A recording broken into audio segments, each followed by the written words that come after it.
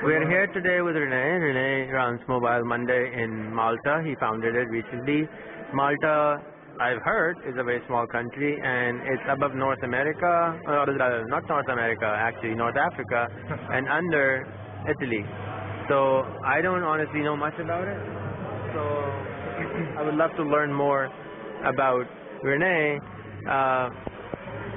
Rene, tell me about yourself. How did you start working? What did you learn? What did you do graduation in and stuff like that? Well, I'm Rene Magri. As you said, I started Mobile Monday Malta. We are a year old, and we're also preparing for our third event, which was going to happen on the 4th of October. So basically, in 4 days.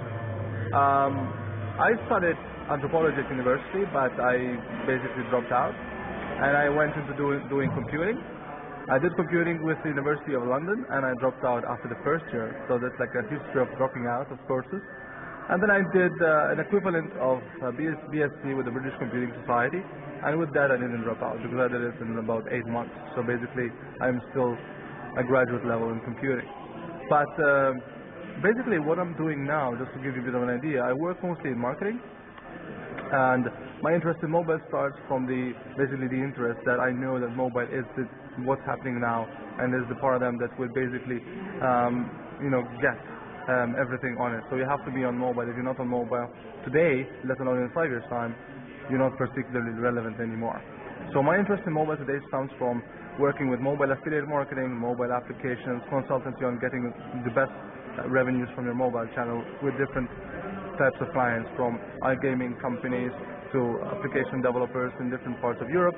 I work with application developers in Portugal, in the UK, in Brazil, and also iGaming companies, because Malta happens to be one of the top clusters in the iGaming world. We have about 200 companies registered there, so it's very nice and very lucrative if you happen to be a service provider to be settled in Malta, because you have all the people you need to know, like meters away from you. Just a small interlude into Mobile Monday as well, and why I consider Mobile Monday to be an important network for a small island like Malta. I mean, our internal market is particularly small, so basically creating services just for local consumption would not really build a big business if you're not extremely hyper-local.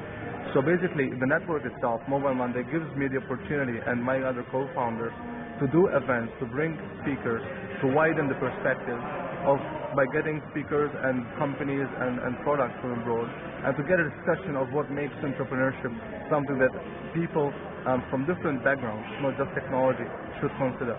And obviously, because I believe mobile is the sector, is the channel, is the paradigm to be in, it applies to every sector, and from health to social services even, so anything that basically makes a good business case. It needs to be on mobile, and that's roughly the summary of what I do. But I overheard someone saying that you were teaching business, entrepreneurship in some university? Not university, no. It was a program funded by the European Union, and basically it was a week where about 30 people from across Europe came to this week of training, a workshop about what it means to be an entrepreneur and why you should be an entrepreneur. And basically they had different case studies to analyze, different types of entrepreneurs to look at, and they had also workshops that they developed their own business. They also wrote their business plan, and they presented their business cases in a conference broadcasted in the national Romanian television.